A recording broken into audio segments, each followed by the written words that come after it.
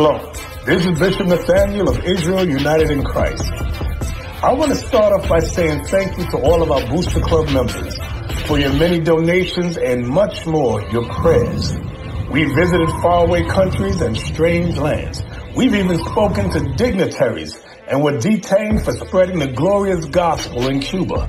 The truth is that the descendants of the 12 tribes of Israel were scattered throughout the world. Help us on our journey as we continue to raise up the nation of Israel. 12 tribes worldwide. Join or donate today. Shalom.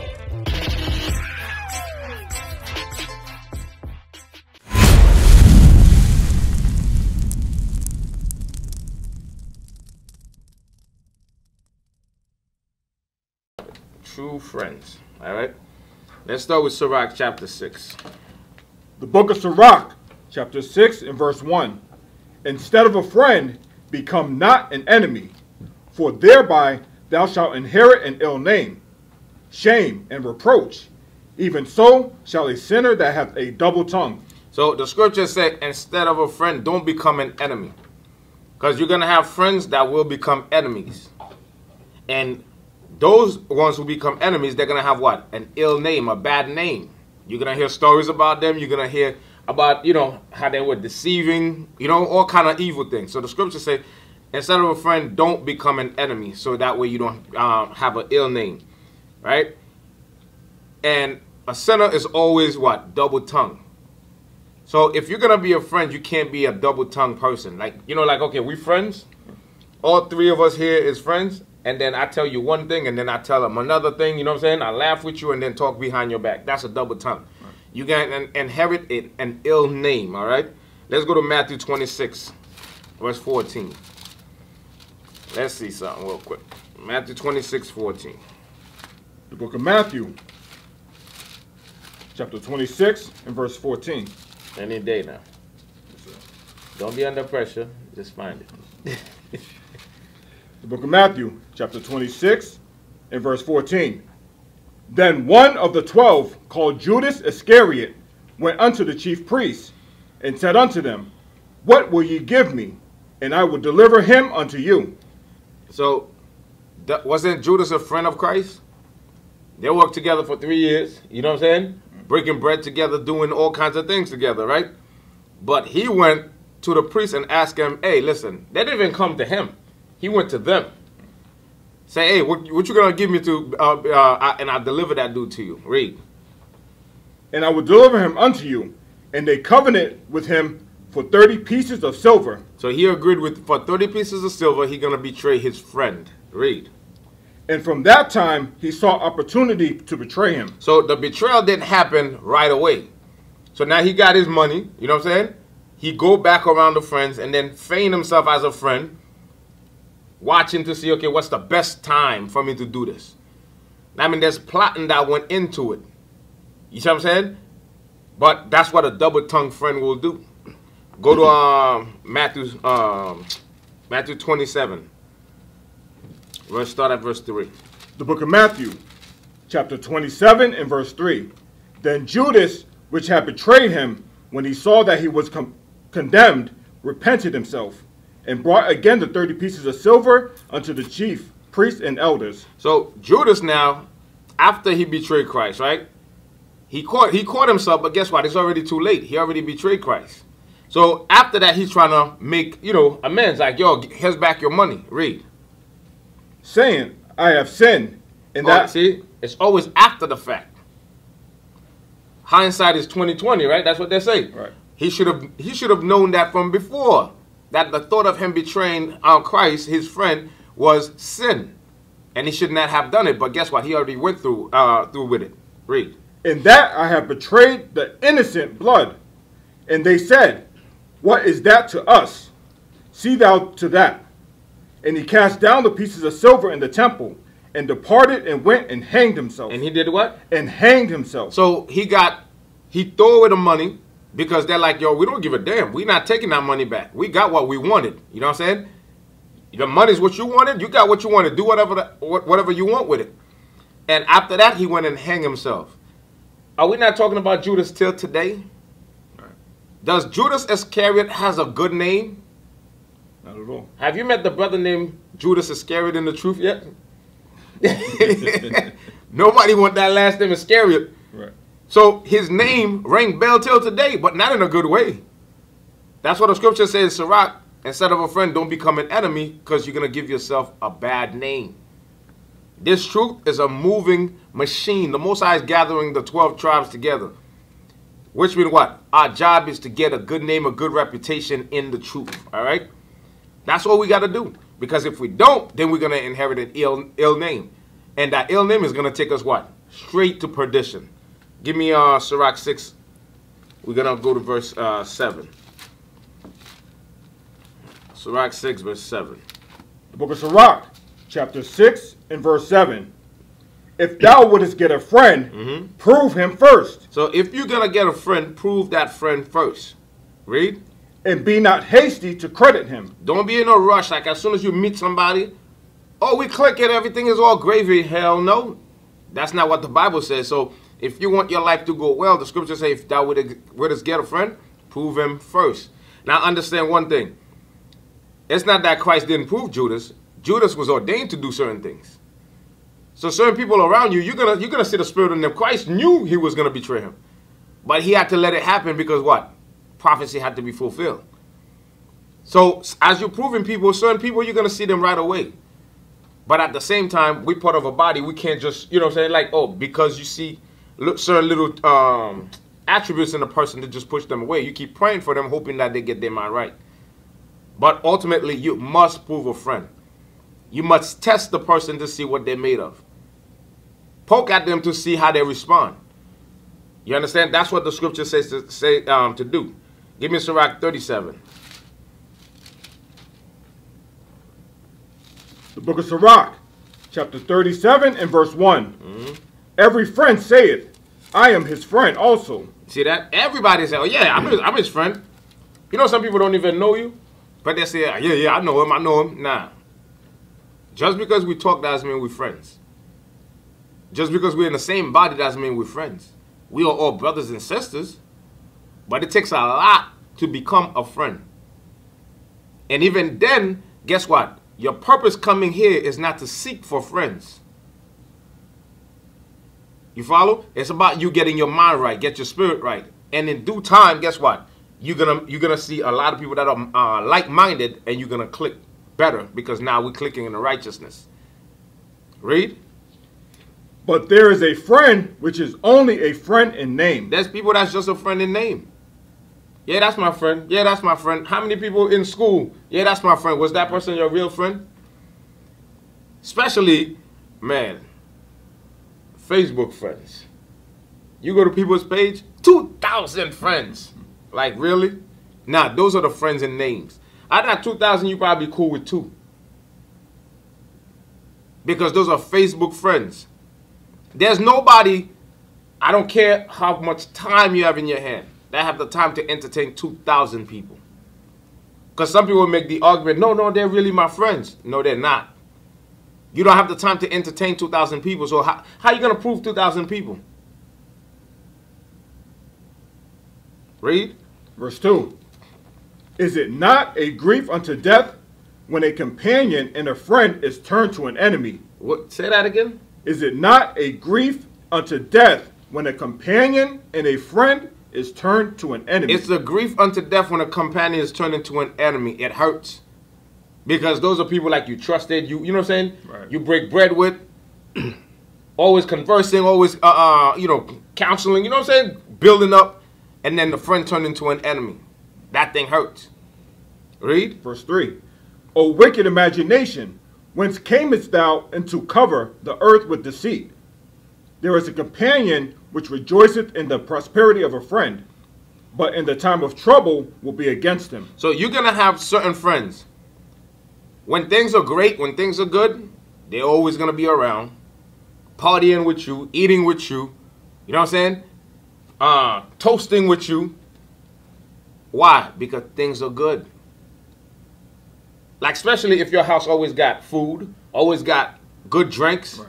You know what I'm saying? People always going to be there. But as people always going to be there, you got to start trying people. To see who's there for the food, who's there for the drink. and who's really there because they care. Because not everybody around you care for you. Like, I like to use that example. There's a DVD I used to have. It was about Muhammad Ali. And there's a white lady. She never missed a fight. And she always had front row. So they decided to interview her thinking that she was a fan. Meaning that, you know, she's always front row. They say, yo, why you always come to all the fights? She said, because I don't want to miss the opportunity on the day that he get his ass knocked out. So she was at all the fights, front row, but she was not there to support. She wanted to be there when that man falls. So you're going to have friends that's around you, partying with you, drinking with you, eating with you. They're just there because they know one day, like they can't wait for that day for you to fall so they can rejoice.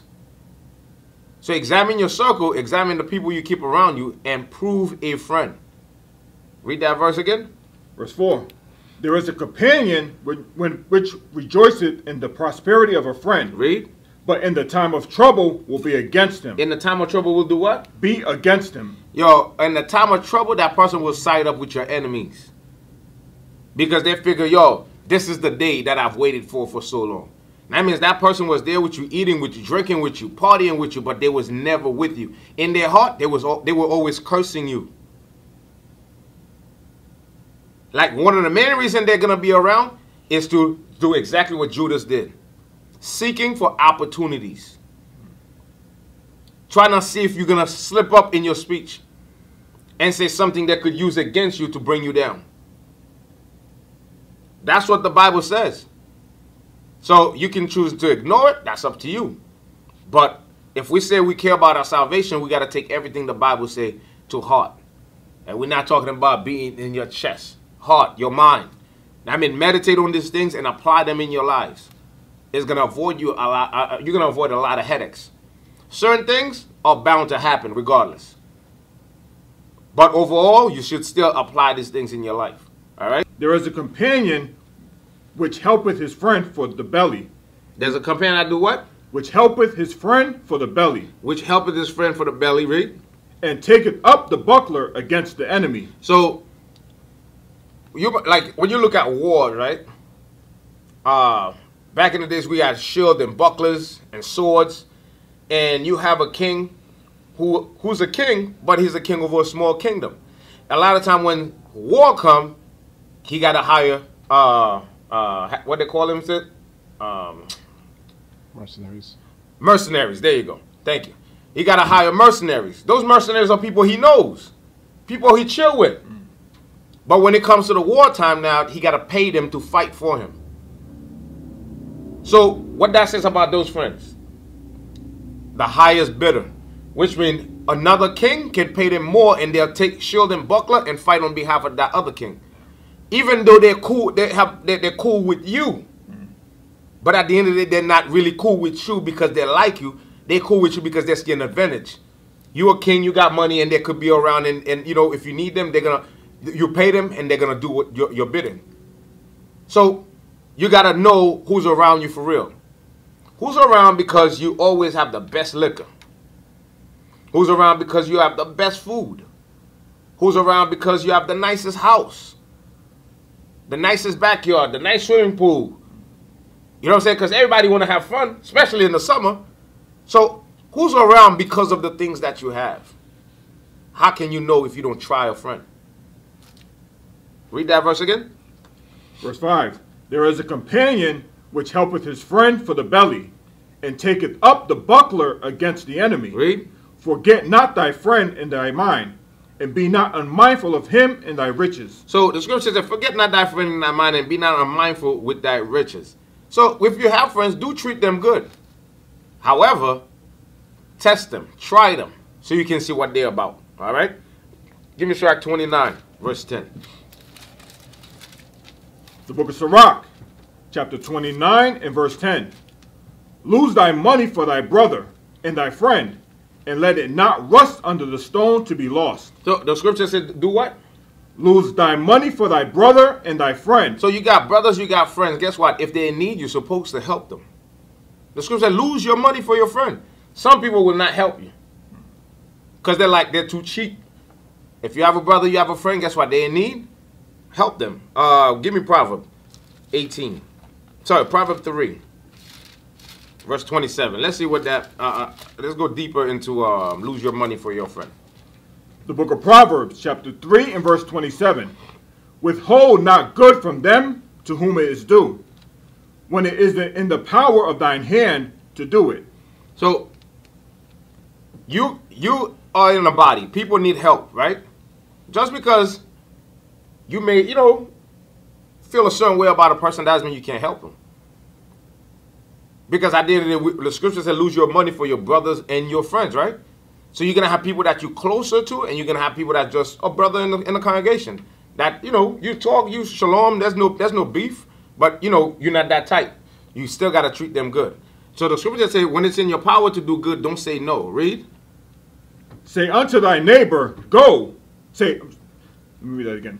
Say not unto thy neighbor, go, and come again, and tomorrow I will give, when thou hast it by thee. So now, I hope you don't get Christian in your head just now. That doesn't mean every single time people come and ask you, because the scripture tells you, live not the life of a beggar. So this is going into somebody who's doing for themselves. Everybody falling a hard time. You're going to help your friend or your brother. But if you're a beggar, every day you begging for $5, you can't keep a job or nothing, the scripture says it's better to die. So don't get it twisted. Now you turn Christian. Next thing you know, you broke. The scripture also say, help your neighbor according to what you have, and make sure you don't fall in the same situation. So I have to put those two scriptures out there so you don't turn Christian on this one. Right. Now all your money's gone. You just want to give everybody all your money, and you broke. You can't pay your mortgage. So treat your friends good. At the same time, be very wary of people. Because some people, you give them, if they see that they could always get $1 from you, guess what? They're always going to come. When you notice somebody's a beggar, guess what? You gotta start telling them no. And watch how they behave once you say no. So two different aspects of losing your money for your friend. All right? Go to Proverbs 18:24. The book of Proverbs, chapter 18 and verse 24. Yep, there. A man that hath friends must show himself friendly. So if you cannot say you want friends and then you always mad, you always moody, you always rude, you always when you talk, it's like everybody's like, oh, gosh. You know what I mean? You're not going to have friends that way. So he that wants friends must first do what? He that have friends must first show himself to be what? Show himself friendly. So you got to be friendly. You got to be, how you say? Give me some word. Cordial. Cordial. You know what I'm saying? What? You got something for me? Amicable. Amicable? Damn, brother using big words. Big word. I'm bad, brother. I didn't mean no disrespect. Boston people got that Harvard education. Right. You know what I'm saying? You got to be amicable. What's the word you use? Cordial. You understand? However, don't let your guards down. You still got to prove that friend. All right? Give me Sirach 6. You finish this out? Oh, sorry. Finish it. And there is a friend that sticketh closer than a brother. There's a friend that sticketh closer than a brother. I have people in this truth that are way closer to me than even my mom and dad, let alone my own blood brother. You follow? Because why? This is your new family. So if this is your new family, you got to think about this for a second. In the world, you fight all the time with your relatives, right? Right. And what happened after you fight? You make up, right? Yeah. Yeah, a month might go by, 2 months might go by, sometime a year go by, but at the end of the day, guess what happened? You back together. It might take somebody to die in the family, you know what I'm saying? Mm-hmm. To see each other at the funeral is like, hold up, bro. Everything's cool. So it's in the truth, why we can't do that? Well, this is supposed to be a family. So families fight, but we're supposed to get back together again. Because if we're not getting back together, God is taking note of that. God is taking note of that. How you choose to treat your brothers and your sisters in this truth. Because the scripture says, as much as you have done it to the least of them, you did it unto me. Right. So be mindful, you know what I'm saying, how we deal with people. Again, disclaimer, we all not going to be best friends. We all not going to walk holding hands singing Kumbaya. But guess what? There's a level of respect. If we all say we believe in this Bible, there's a level of friendship we're supposed to have. There's a level of camaraderie we're supposed to have. I just used a big word, didn't I? Yeah. Boston. Boston is rubbing up on me. Right. You know what I'm saying? So we have to be mindful of these things. Go to Sirach 6. So I want to verse 5. The book of Sirach, chapter 6 and verse 5. Sweet language will multiply friends. What multiply friends? Sweet language will multiply friends. No, be rude. Sweet language will multiply friends. Be arrogant. Sweet language will multiply friends. Sweet language will multiply friends. You have to know how to talk to people. You can't talk to people any which way and expect for people to like you or people to want to be around you. And among us, we should have what? Sweet language around us. Because we are brothers in the faith of Christ.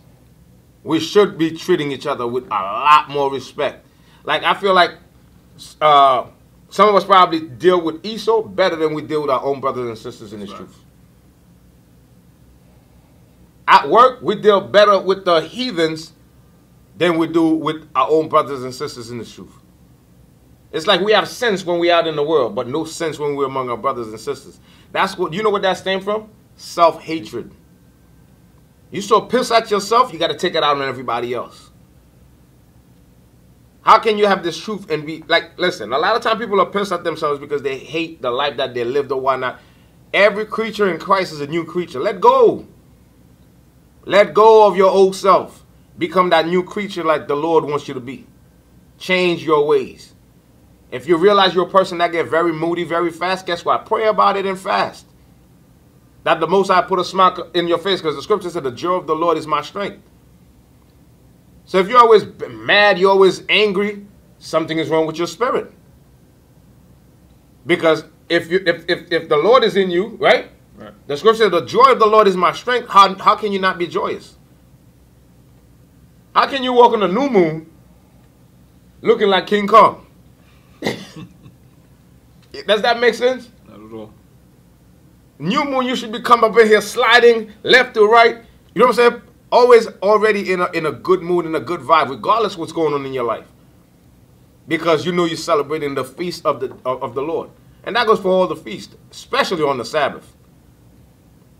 Some people walk in the Sabbath, their face is dragging. They're sitting here, their face is still out there. That's how much their face is dragging. It's like, why you even bother come? Those are the things we got to be mindful of. Read that. Book of Sirach, chapter 6, verse 5. Sweet language will multiply friends, and a fair-speaking tongue will increase kind greetings. Fair-speaking tongue will increase kind greetings. Kind greetings. So when you see people, it won't be like, be like a sincere, hey, shalom, I'm sorry, Christ bless. Like, you know, if you're a dude, like, yo, nice seeing you, brother. Like, you know, sincerely. But when you're rude, people shalom you. Hey, shalom, most high Christ bless. And then the people, they disappear because guess what? They don't want to be around you. It's grievous. Because they know if they stick too long, there's going to be some, like, you're going to spew some evil. Give me jump to verse 8. Verse 8. For some man is a friend for his own occasion. So we go back to that situation. Some friends are a friend to his own occasion. So yeah, lose your money for your friends. Sweet words multiply friends. You know what I'm saying? But however, do not neglect. Jump to verse 7. Verse 7. If thou wouldest get a friend, prove him first, and be not hasty to credit him. So you still got to prove that friend. Don't be hasty to credit people. Because don't fall into that Christian spirit. Oh, if your friend asks you if it's in your power, do you know that dude? No, you don't know him from nowhere. So you got to be very mindful because people will take advantage of you. Because not everybody that come in the truth is there sincerely. Some people might think this is another Christian church. Let me come and take advantage of these fools.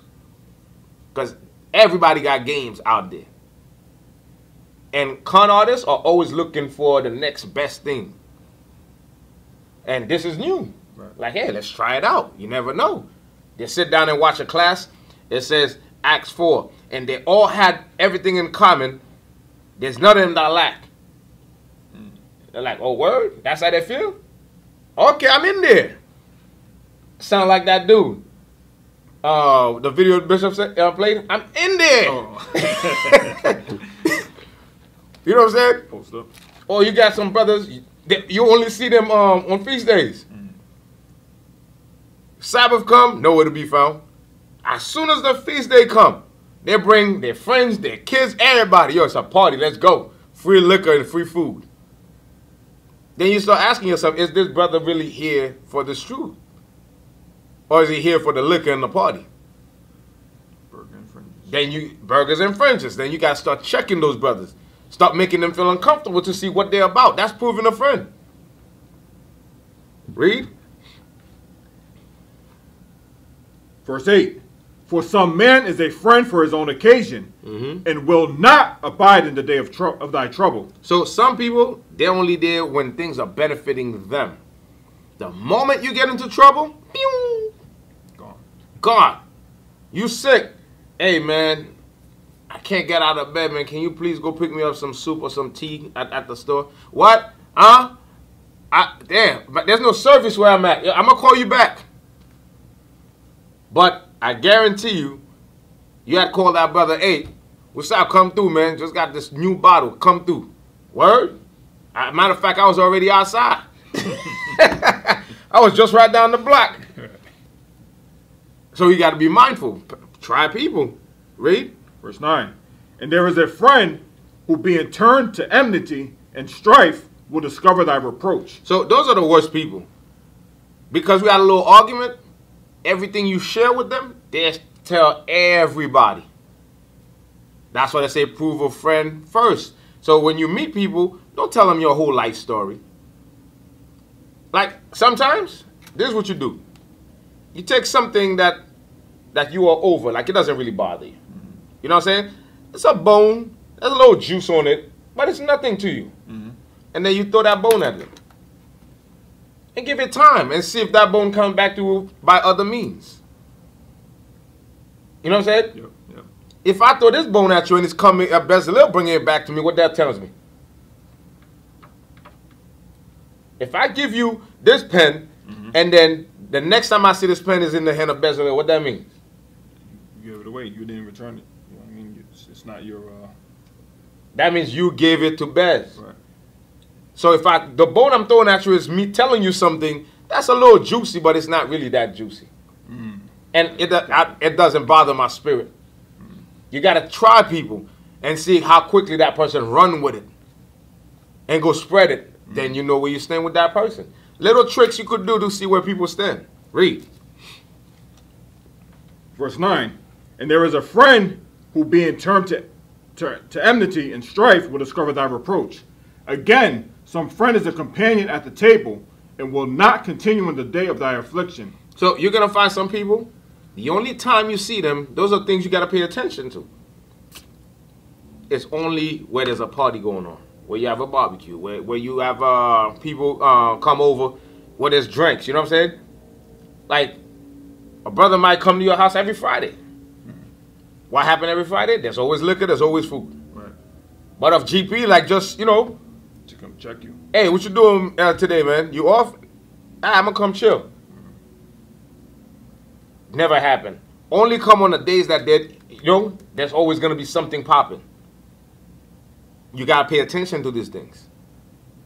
Read. But in thy prosperity, he will be as thyself, and will be bold over thy servants. So he will command your servants. Now, you put that, let's say you have, real servants. Now, put that there, put that there. Now, you don't have to do nothing. I got this. Bro, that's my house. Why are you so bold over my servants? Read. If thou be brought low, he will be against thee. If thou what? If thou be brought low, he will be against thee. If you were brought low, that same man, that same woman that was lording over your servant is going to turn against you. Did I wrote this or the Lord wrote it? That's the Bible. Ain't no two ways about it. He will turn against you because guess what? Some friends are only a companion at the table. So their loyalty is to whatever their lust is. Their loyalty could be rice and beans. It could be jerk chicken. It could just be both. You know what I'm saying? Wherever there's food, he's there. Wherever there's liquor, he's there. Or you see, brother will call and try different numbers. Oh, what you doing? A word? All right, I'll get back to you. Let me think about it. Then call another brother. He's looking for the best place to be.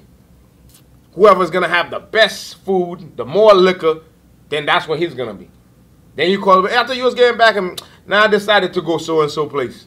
Then you call so-and-so, what's going on? Yo, yeah, man, I'm having a big party. Yo, come through. Then you show up, they can't even look at you now. Right. Big plate of food in their hand. Because they only care about where the biggest party is at. That's just one example. There's other lusts people have. Or some people want power. So there be brothers or soldiers. They refuse to hang out with people in their rank. They only want to hang out with the captain, with an officer of 20, because they're looking to be recognized. They're looking for power. You got to pay attention to those things. It's like, okay, you so want to hang out with me so much. Why you never hang out with your peers? That's supposed to help build you up. You got to watch these things. Read. Verse 12. And if thou be brought low, he will be against thee, and will hide himself from thy face. Separate thyself from thine enemies, and take heed of thy friends. So separate from your enemies and take heed of thy friends. So you got to have a watchful eyes. Because not everybody around you is real. And that's real talk. Not everybody around you is real. Guess what? We all going to go through it. I got different levels, different devils until we meet our Judas. Different levels, different devils until you meet your Judas. Because guess what? Your Judas is already around you. You just don't know him yet. Some of us is going to catch us by surprise. Like, oh, damn, you? Never see it coming, but that's what it is. Life. Read. A faithful friend is a strong defense. A faithful friend is a strong defense. Read. And he that found such a one hath found a treasure. If you find a faithful friend, Most High bless you with a great treasure. You know who had found a faithful friend? David. We're going to read him about it. We're going to read a little bit into it in a few scriptures. That's a great treasure because guess what? They got your back in righteousness. Because a lot of people think they got a faithful friend, not realizing they have a conglomerate of evil. They form an evil conglomerate. Because the only way you're going to know your friend is faithful is only if that friend is real and check you regularly. And I'm not talking about come check you. When you step out of line, they check you through scriptures. That's a faithful friend. But a lot of times, we are weak guts. We have weak guts, and we can't take people checking us. Guess what? We push away a faithful friend for a fake friend because we want a friend that's going to tell us everything smooth. No, a faithful friend will let you have it. Will let you know what it is. While we're laughing and everything, guess what? You step out of line, put you back in line. And continue as if nothing happened. But if you're not in the spirit, you're gonna have a faithful friend and lose the faithful friend because you don't want that friend. You want the friend that's gonna listen to your dumb stuff, to your garbage, and that's never gonna reprimand you or check you for talking out of turn, for being out of pocket, like Deacon Labalak said. Once you're out of pocket, a faithful friend is supposed to put you in your pocket. Those are the friends you want to have around you. People that apply scriptures. Like, hey, that thing you just say right there, nah. Like, check the scripture out. Yo, that's totally wrong. And when somebody's doing that to you, you should know you found a faithful friend. But the key thing is not everybody wants a faithful friend. A lot of people want gossiping friends. A lot of people got the spirit of murmuring, so therefore they want somebody that's going to listen to their murmuring. They don't want to be around anybody that's too keen into picking up garbage. They'll try friends. You know, you're supposed to prove a friend for righteousness. They'll prove a friend for unrighteousness. The same way I say you throw a bone and see if it comes back to you, they'll come to you with some evil stuff. You know what I'm saying? And then if you check them on it, they're like, I was just testing you, I was just playing. Right. And then you're going to watch that person don't really come around you no more. But if you bite the garbage they give you, they're going to keep coming. and feed, and then until you form a friendship. But you realize one thing, when you guys sit down, when y'all come together, is it in righteousness? Or is it always talking about somebody else? Or is it about always murmuring and complaining about the congregation? What is the nature of your friendship? Do you guys go over scriptures? Or do you eat burgers and wear fringes and talk trash about people or the congregation? You got to examine yourself. See what kind of friends you have around you. Read on. Verse 15. Nothing doth countervail a faithful friend, and his excellency is unvaluable. You cannot value a faithful friend. We're supposed to be about getting this kingdom, right? Right. And here's the thing. All of us gonna lean a little bit sometimes. And that's what the faithful friend is for. When you're leaning, for them to be like, oh, anchor yourself. That you're going off. That's what a faithful friend do. Prevent you from falling. Why would you hate that? Because if you say you about this truth, and the people you hang out with, all y'all do is murmur and complain, are you really about this truth? You're supposed to be about solution, problem solving, and you need friends that's gonna put you in the right path when you're falling short. Because guess what? We all gonna trip. That's what the scripture says: a righteous man falleth 7 times and get back up. You need people to help you get back up sometimes.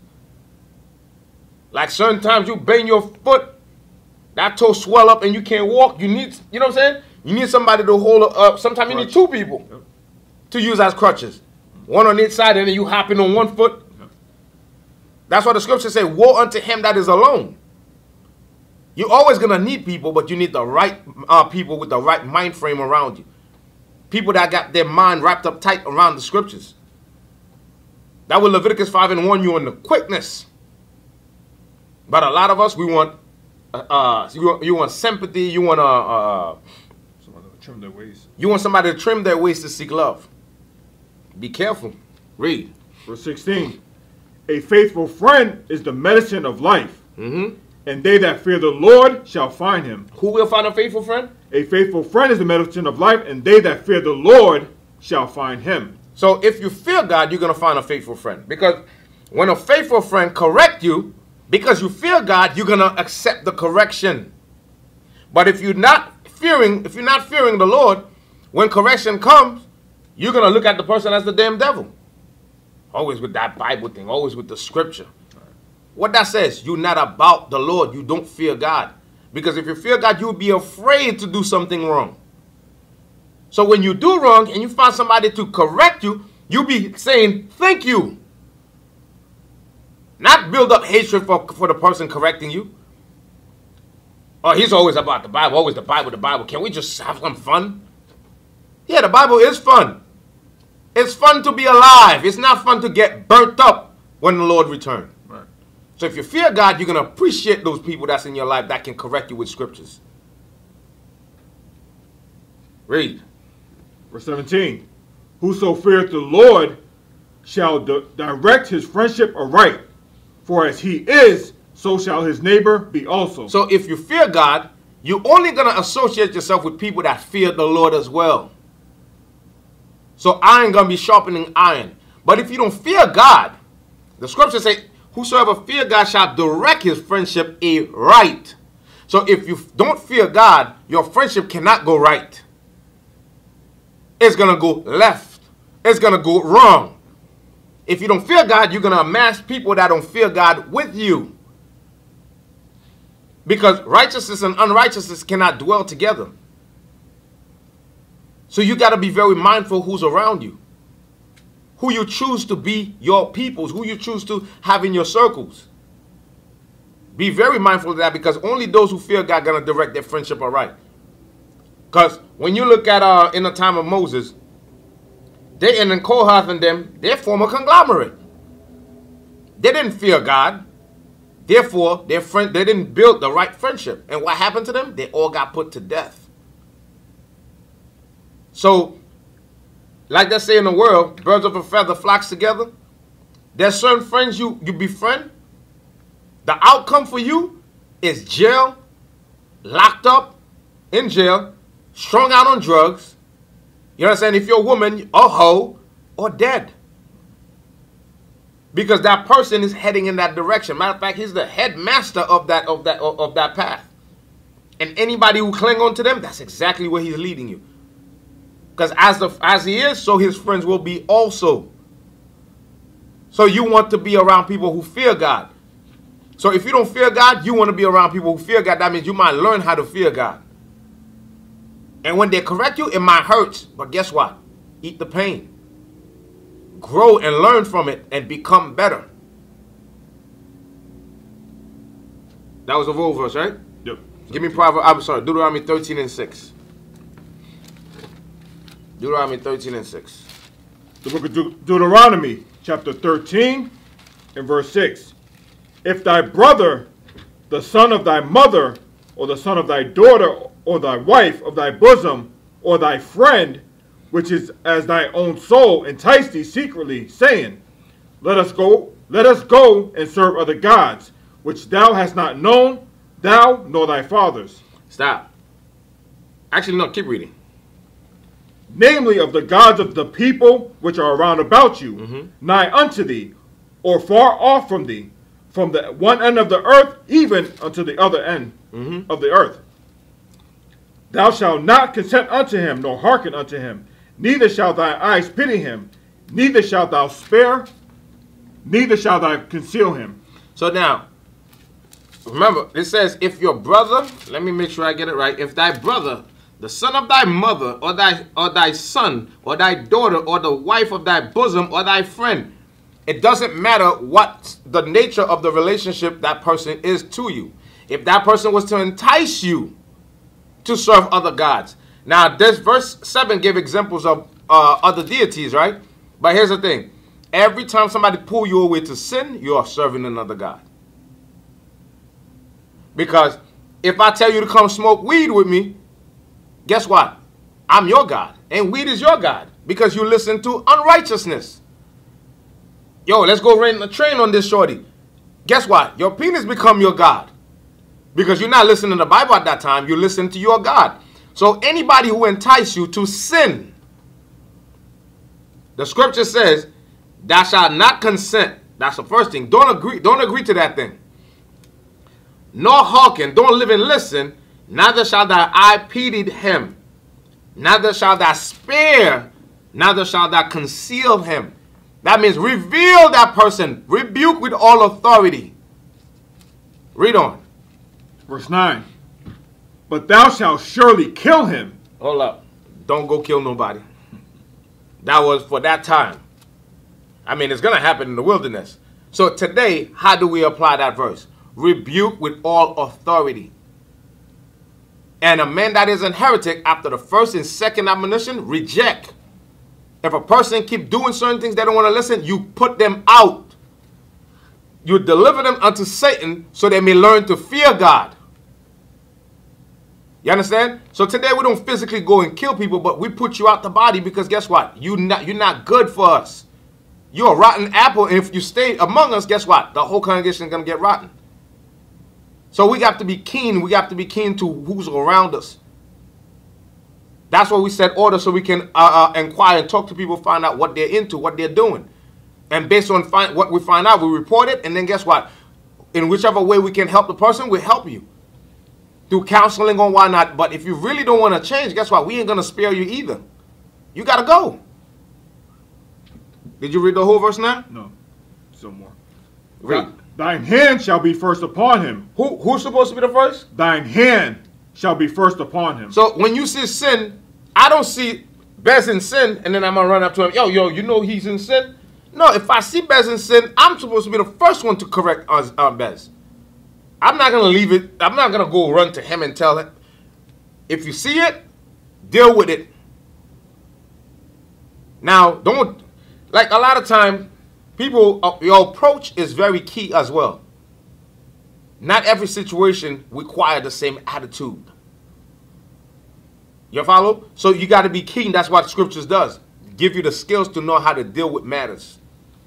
But when you see sin, you got to be the first. If you see it, you let it slide, you evil as hell. Read.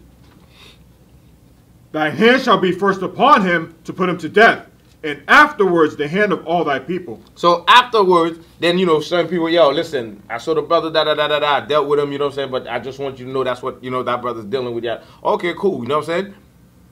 Then we know. Then that's like, maybe one day we're sitting down, you know, Spirit might jump on me, we'll go over some scriptures dealing with that matter. To expound more on, so the brother or the sister can get their mind right. Give me 1 Samuel 18. Can't play with sin, man. And it came to pass, when he had made an end of speaking unto Saul, that the soul of Jonathan was knit with the soul of David, and Jonathan loved him as his own soul. So these two men, they're so knitted together. Why? Because they were in the spirit. Their soul did not knit in unrighteousness, but in righteousness. Read. And Saul took him that day, and would let him go no more home to his father's house. Then Jonathan and David made a covenant, because he loved him as his own soul. And Jonathan stripped himself of the robe that was upon him, and gave it to David, and his garments, even to his sword. Remember, we went into lose your money for your friends? That's a situation like that. Read. And to his bow, and to his girdle. And David went out whithersoever Saul sent him, and behaved himself wisely. And Saul set over him the men of war. And he was accepted in the sight of all the people, and also in the sight of Saul's servants. For sake of time, let's jump to verse 9. Verse 9. And Saul eyed David from that day and forward. So Saul became pissed off at David. Read on. And it came to pass on the morrow that the evil spirit from God came upon Saul, and he prophesied in the midst of the house. So when you have an evil eye towards somebody, that means you got the damn devil on you. That's why Saul started hating David, because David was killing more people than him. He hated David because the people loved David. But not that they hated Saul, you know. They give him his credit for what he did. But David was doing more as far as killing people. He hated David for that. That's the devil. When you have a brother or sister right next to you and you hating on them because they're doing work for the Lord. We're both supposed to be laboring in the truth. So what? I bring 10 pens and you only bring 1. So what? Did you put in your brick? Yes. A day might come where you might be able to do more than me. But whatever state you're in, just be happy in it. And do the work. But the devil will jump on people because why? People want recognition. They want power. They want people to acknowledge them. So they start hating people that gets acknowledged more than them.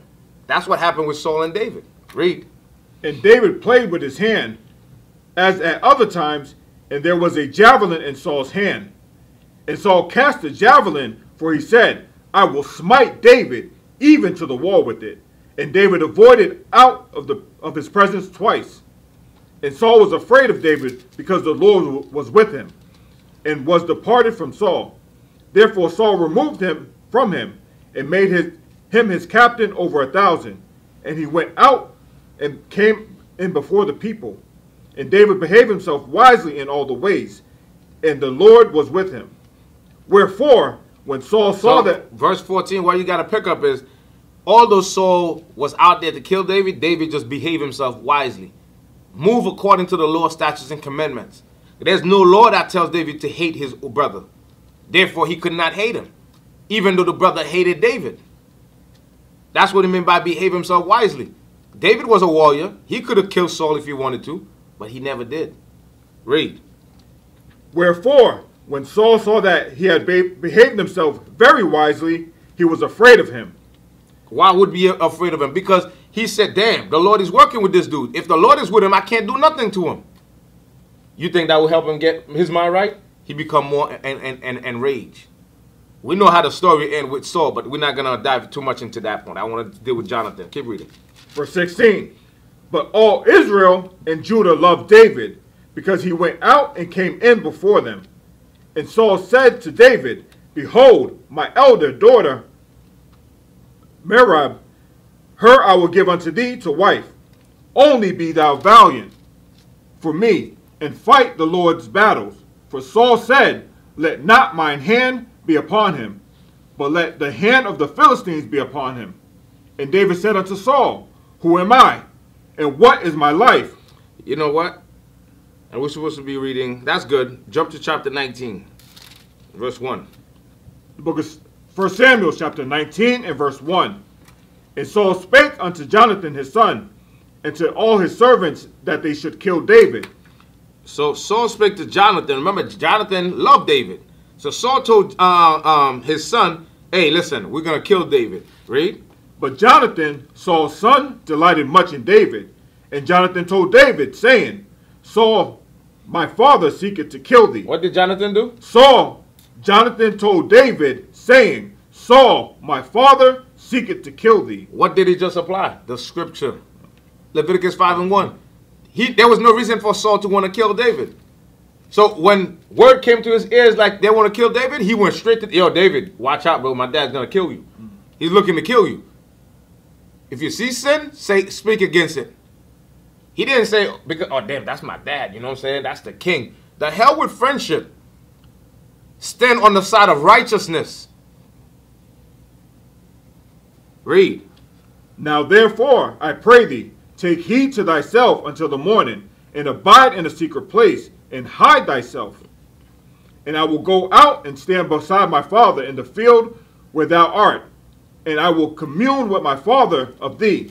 And what I see, that I will tell thee. And Jonathan spake good of David unto Saul his father, and said unto him, Let not the king sin against his servant, against David, because he hath not sinned against thee, and because his works have been to thee. Thee word very what good. Verse you on? Verse 4. Verse 4. Read it again.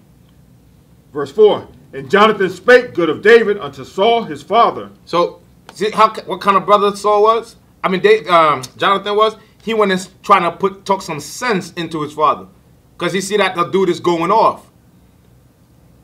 That's what you got to. That's how you got to deal. If somebody's going off, you got to talk sense into them. And if evil spoken against, like the bishop always say, you come to me with talking evil about somebody, be like, word? Okay, cool. As soon as I say that person, yo, come here. Yo, tell me that thing you were selling about him again.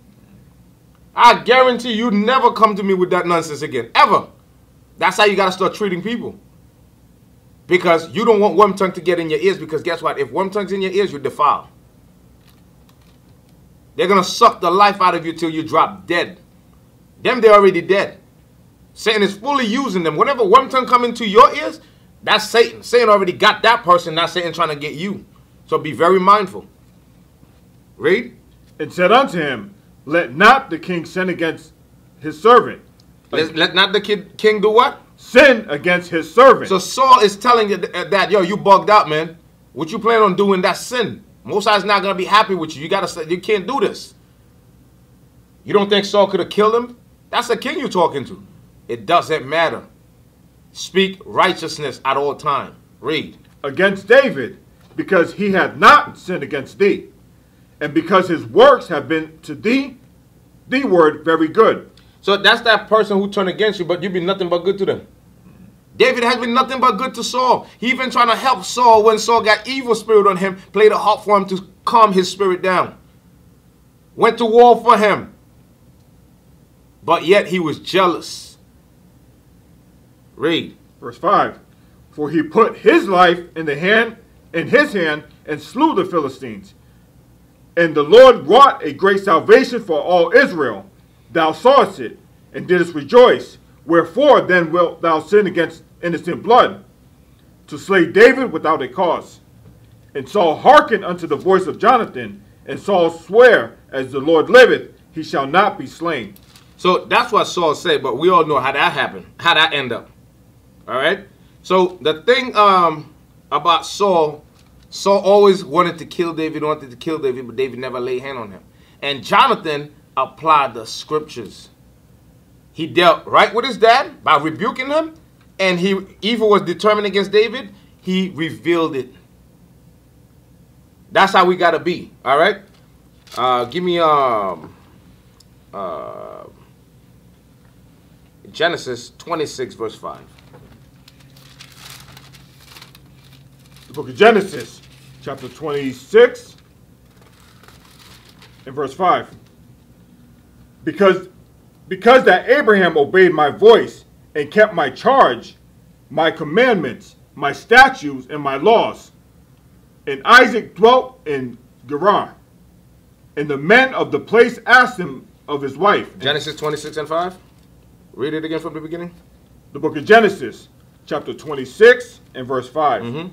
Because that Abraham obeyed my voice and kept my charge, my commandments, my statutes, and my laws. So remember, the Lord said Abraham is a friend of his. And what made Abraham a friend? Because he kept the laws, statutes, and commandments. So what you got to understand is the nature of David and Jonathan's relationship was biblical, was a good friendship because what? They dealt according to scriptures. Let's go to 1 Samuel 20 verse 8. The book of 1 Samuel, chapter 20 and verse 8. Therefore, thou shalt deal kindly with thy servant, for thou hast brought thy servant into a covenant of the Lord with thee. Notwithstanding, if there be in me iniquity, slay me thyself.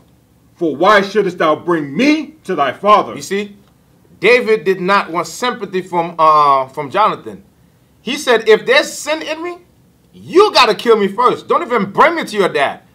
That's not what the scripture said. We read in Deuteronomy 13 and 9. Though, if you know that person enticed you to do evil, guess what? You're the first one that got to put hands on them. It's to show you that friendship was biblically based. That's why they were so tight, because they were both about the laws, the statutes, and the commandments. So our friendship cannot be based on biased things. We have to formulate real friendship. Just like the Most High said, Abraham is my friend. That kind of friendship, that's the only friendship we got to develop. Read John 14:15 to show you that's exactly what, if you're talking about friendship, that is the nature of friendship.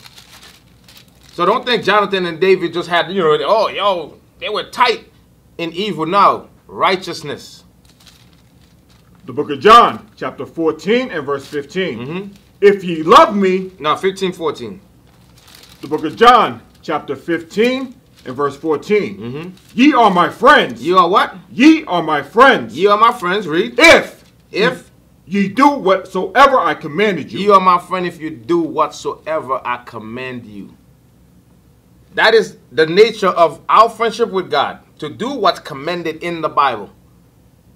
So, if that is the criteria to be friend with God, what is the criteria to have a friend on earth in this truth? That both parties are a friend of God. Because how can I be a friend to you if you're an enemy of God? So we can only be friends when you put yourself on that level where you do whatsoever the Lord commands you. Then I'm doing whatsoever the Lord commands me. Then guess what? We can, trust me, we're going to be just fine. Because we both are in the right spirit. So we got to build ourselves in the scriptures to create real friendship. Not that carnal friendship, or I like you, you like me. Oh, you got 25 kids, I got 25 kids. Okay, so no. Righteous friends. Give me John 13 verse 35. The book of John, chapter 13 and verse 35.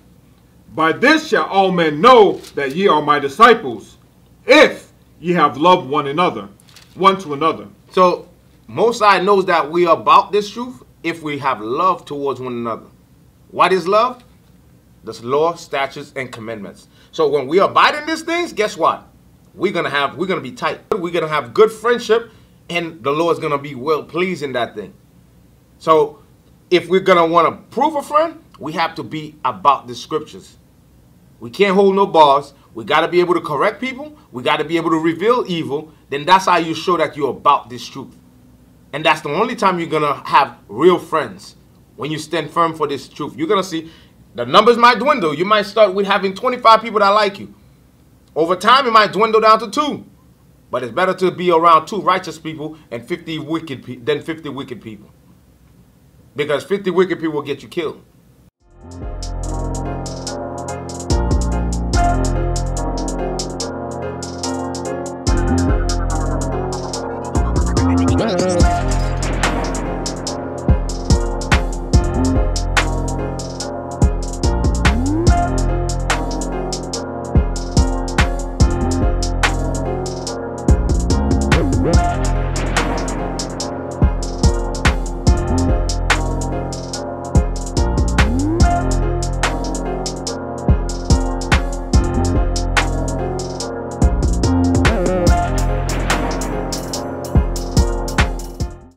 Shalom, Israel. This is Bishop Nathaniel. I want you to know that you can view all our Sabbath classes live on IUIC TV. That's right, I said on IUIC TV. Download the app today. Shalom. We used to scream black power while Heron was pushed. But at the end of the day, nothing's in vain. IUIC has been given a vision. The tents of Judah has risen. Many has attempted the mission. Minor murmuring, omitting, and missing the mark. Just reading that he had the flame of fire in his eyes gave us the spark. We on Paul's mission. We out on the road, purple and gold. From Mexico, Cuba, Haiti, Ghana, Sierra Leone. 144,000 boots banging, concrete crackling. These are our men repented at heart. The scriptures is proof. IUIC, we deliver the truth.